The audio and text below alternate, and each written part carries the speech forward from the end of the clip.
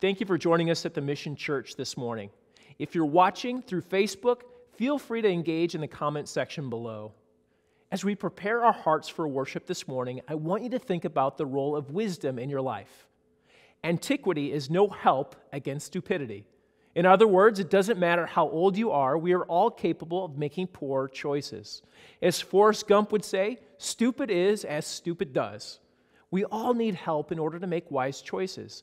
And God's word provides us that wisdom.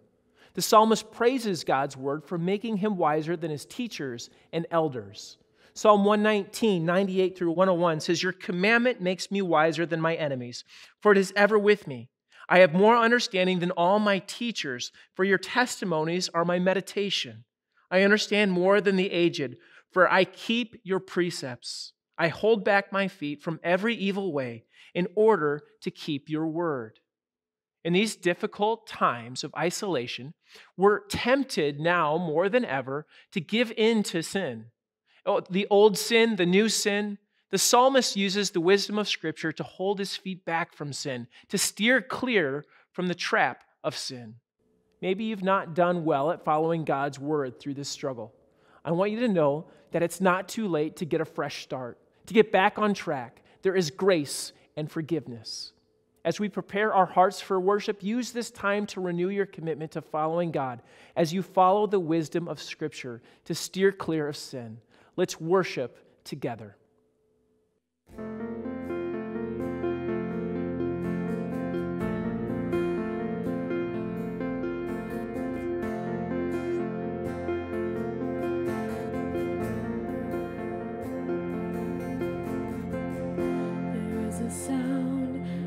To hear, it's the sound of the Savior's robe as he walks into the room where people pray, where we hear praises he hears me.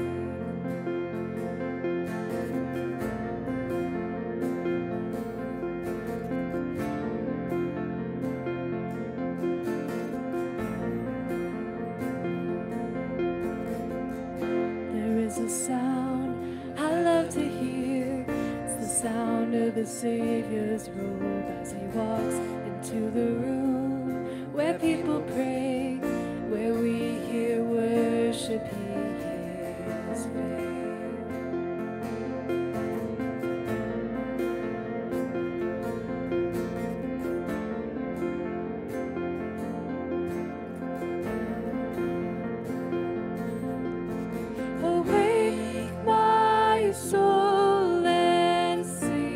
Sing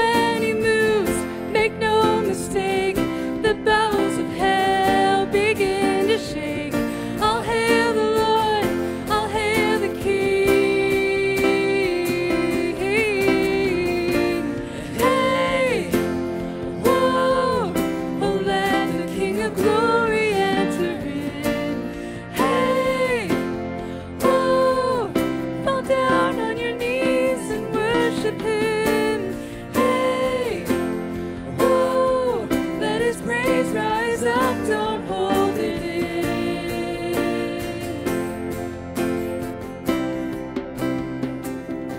Oh, awake my soul and sing His praise aloud, sing His praise aloud.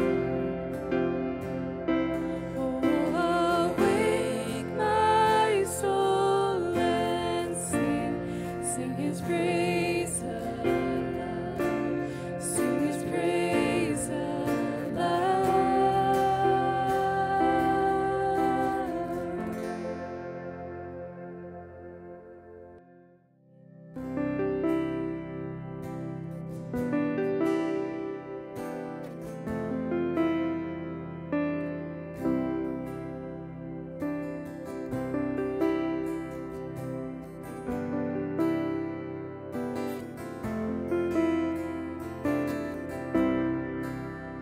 Come thou fount of every blessing, to my heart to sing thy grace. Streams of mercy never ceasing, call for songs of loudest praise. Teach me some melodious sonnet, sung by flaming tongues above. Praise the mount high, fixed upon it, mount of thy redeeming love.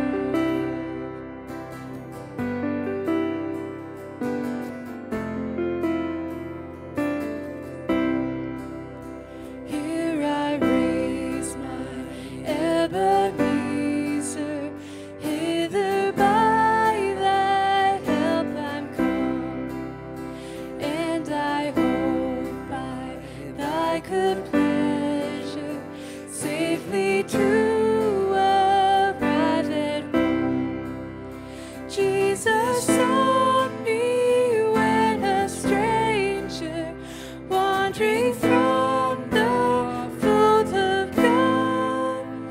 He to rescue me from danger interposed His precious blood.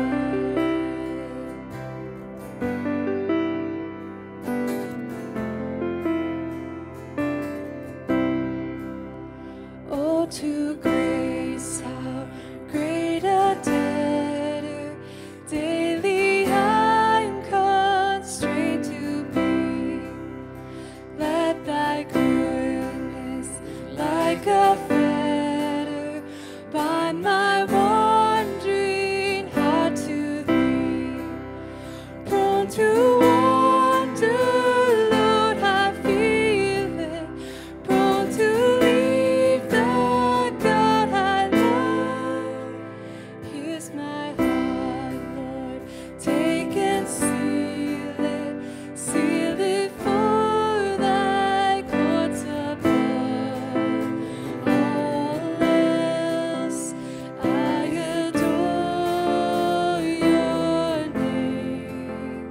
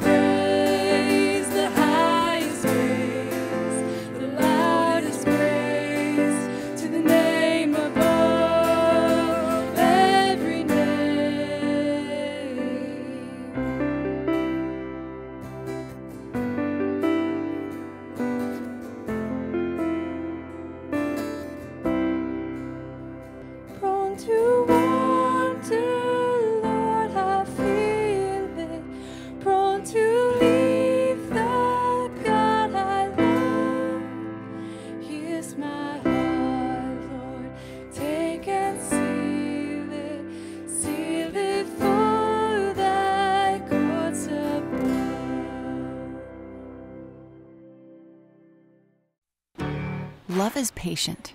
Like not honking the horn when you're already 11 minutes late. Love is kind. It's doing all the chores so she can wake up to a clean house. It does not envy. Being truly joyful when your friend gets the promotion, even if you didn't. It does not boast. Love does not remind your kid of his 20-game losing streak. It is not proud. How about we apologize more often? It is not rude. And let's not value a like over someone's feelings. It is not selfish. Love shares that last cookie. It is not easily angered. It breathes when it wants to scream. It keeps no record of wrongs. Love does not bring up the past, even though right now it'll be really convenient and totally win me this argument. Good night. Love does not delight in evil, but rejoices with the truth. Love doesn't get excited when people get destroyed online. It always protects. Love always stands guard. Always trusts. Always leans into the promises. Always hopes. Always sees what's possible. Always perseveres. Always gets up one more time. Love never fails. And it's always worth it. When Jesus was asked, what is the greatest commandment? That question that was heard around the world, Jesus didn't limit his answer to just one thing. Jesus said that we must love God and love others. You see, it's not enough for us to just show our love and compassion toward God and leave out our fellow man. God desires that we would love him first because that directs and guides our love, and that we would also love our fellow neighbor. When Paul said in Corinthians that these three things will remain, faith, hope, and love, he said that the greatest of these is love. Love is our greatest motivation. Love is the why behind what we do, right? Because sometimes we can do things for selfish reasons. Sometimes we can do something to get something in return. But if we do something from a place of love, from that selfless desire, then the motivation is pure. At the Mission, we like to say that love is an action. Love is something that we do. It's not just something that we say. We tend to be casual in the way we use the word love, right? I love this song, or I love these chips. They're so good. Or I love that movie. It was so terrific. But love is most commonly used to express our sentiment towards someone or something. But the kind of love that Scripture is talking about is a selfless kind of love. It's about more than just mere sentiment. Scripture says that love is both an action and a marker. If you're a note taker, it's a good time to pull out the Mission Church app. You can follow along there. But Scripture says that love is both an action and a marker. Love is something that we do. It's the action that we take in showing someone love. It's also a sign or a marker that we are followers of Christ. John encourages us to show our love, not just in word, but in the things that we do.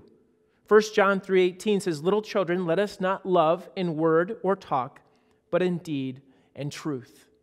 John's encouragement is that we would not just express our love with our words, but that we would actually show our love to someone through the things that we do. What will speak louder to someone that I'm trying to love? The things I say or the things that I do for them?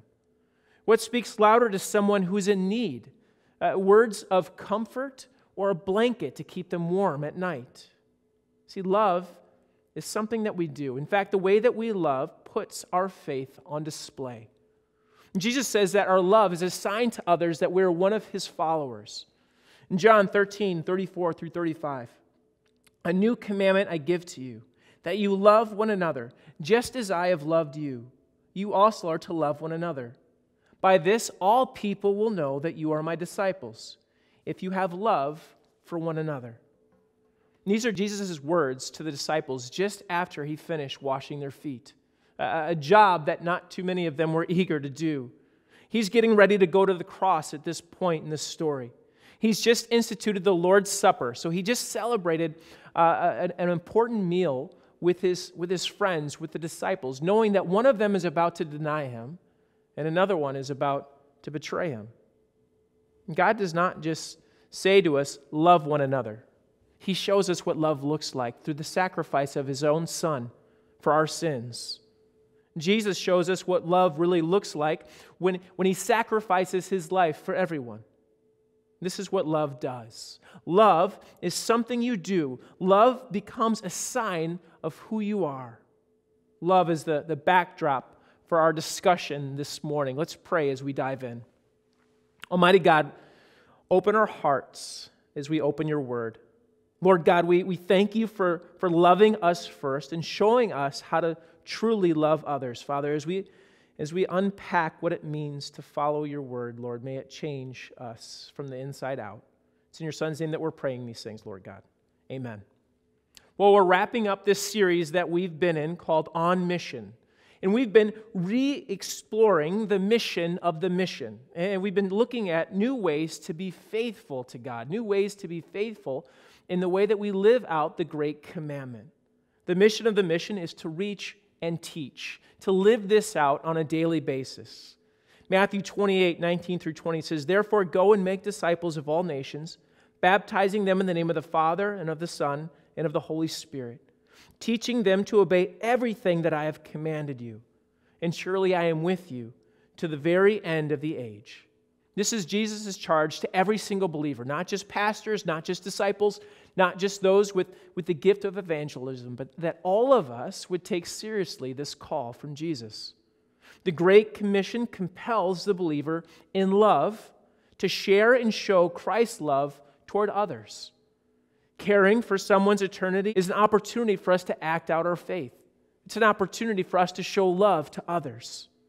It's also a chance for us to demonstrate our faith as we show the love of Christ to people in our life. If you happen to claim that you are a fan of a particular team, then what you do is you go to extremes in order to show your commitment to that group, your allegiance. And so you begin to demonstrate your fandom. You maybe, if you got tickets to an event, you would dress up in that team's colors to show your support. You might even be a face painter in your opportunity to let others know that you're a fan of that team. Who you're cheering for becomes a marker to others of which team you're declaring will be the victor that day. We don't think twice about showing our support to the teams that we like.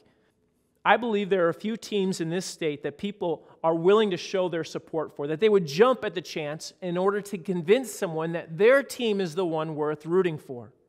Under normal living situations, when sports are in season, you can walk into any bank, hardware store, or grocery store and immediately know who the people are rooting for. What would it be like if this is what we treated Sunday like? On Friday, everyone's wearing their Jesus shirt, carrying around their Bibles because they want to show their support that Sunday is coming. And they're willing to convince others that their faith is the one worth following. What would it take for you to love God and to love others in this way? Not that we need to go around wearing a Jesus shirt every Friday, but that we would be willing to show others the allegiance that we have in our life to Jesus Christ. Through the Great Commission, we can tangibly love others by sharing the good news of what Christ has done for each of us. To offer hope to those who are feeling desperate. To be able to remind people that they're not alone in their struggle. To be able to point them to a loving Heavenly Father that cares deeply about the situation that they're going through. The way in which we choose to love others will point them to God. When I was in elementary school, you knew which kids in the block went to the Catholic school called St. Teresa and which kids went to public school. You see, the parochial school kids, they had to wear a uniform, and so they had a yellow turtleneck that all the kids wore, and all the boys wore brown corduroys, and all the girls wore brown skirts. And so on a typical school day, you knew who was going to St. Teresa and who was going to public school. It was immediately evident which school they belonged to. What would happen in our community if we all started living for the sake of the one who gave his life for us, the one who was raised from the grave? What would it be like if it became immediately evident to everyone that we're a believer because of the way that we lived our life? What if they could distinguish that we're a follower of Christ because of the way that we love others? What an incredible impact that would have in our world. The love of Christ profoundly transforms our purpose in this life. It profoundly changes the way that we live. Christ gave his life so our friends, our family, our coworkers, and our neighbors could have a chance to hear the gospel. Paul says in 2 Corinthians 5:14 through 15, "For the love of Christ controls us, because we have concluded this, that one has died for all, therefore all have died. And he died for all, and those who live might no longer live for themselves, but for him who for their sake died and was raised." Paul is compelled by Christ's love. He's compelled by the generosity that Christ shows by giving up his life. And it's this same kind of generous love toward others that compels Paul to love in the same way. Paul's no longer living for himself. He's living for Christ. And that's the challenge for us as believers. Who are you living for? We all fall into this trap of comfortability. And we're good at creating our own little bubble. When I was in junior high, I had my own little worlds. I had my football friends. I had the friends that I went to school with. I had the neighborhood friends. And I also had friends that I did youth group with. And I didn't like these worlds colliding much. I liked the clean, sanitized worlds that I had created for myself. And a neighborhood friend, Bobby Fitzgerald, was asking about this youth group that I went to every Saturday morning. And he wanted to tag along. And I distinctly remember not wanting Bobby to come with me to youth group. Bobby was a bit hard to take at times. He was a little bit selfish with stuff. He was the kind of kid who would do something to you in order to get a laugh at your expense. I didn't want Bobby at youth group. And Bobby would bust my youth group bubble as these two worlds would come together. I completely missed the purpose of what youth group was about. I completely missed the purpose of why I was there. I was there in order to learn about God, in order to learn how to be more like Jesus. But my attitude and my actions didn't demonstrate that. I didn't do a good job of allowing God to transform my purpose in that case. Who are you living for? And maybe a better question is, who are you loving for? You see, the love of Christ should be enough to move us to a point of surrender, to a point of saying, I want to do everything I can to share this love with someone else, to be able to share the heart of God with those who are hurting and broken.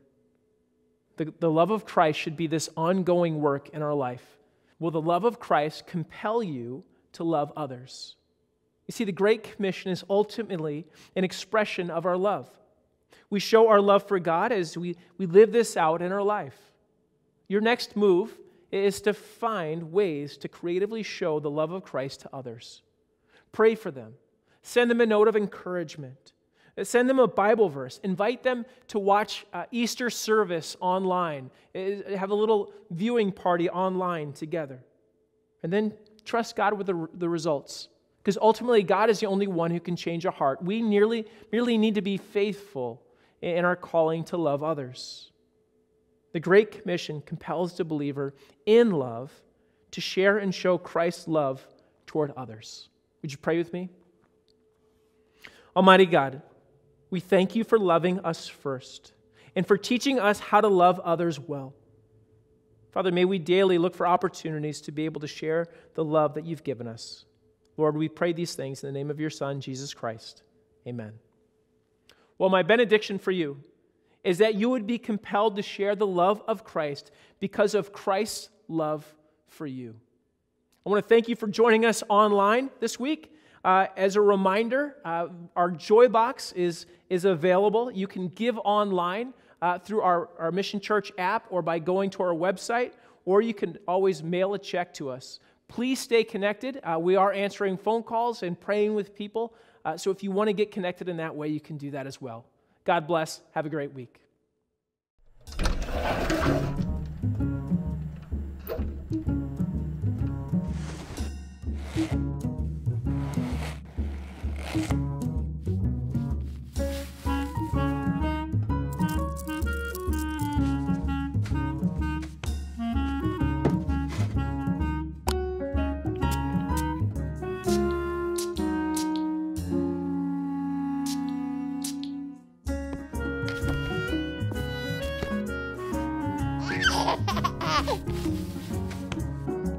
Honey, come on. Easter service is starting.